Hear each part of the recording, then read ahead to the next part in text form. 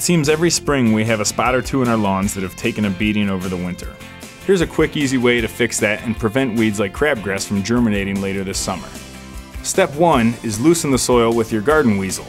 A rake works, but we found a garden weasel to be much easier and more effective. After you get the soil loosened, apply grass seed, and if possible, mulch it with some compost or newspaper fiber like shown in this video. After you get the seed spread, use the garden weasel really lightly, just to kind of gently work it into the top 1/4 inch of the soil. Water daily for the first few weeks, and you'll have nice grass filling in instead of weeds.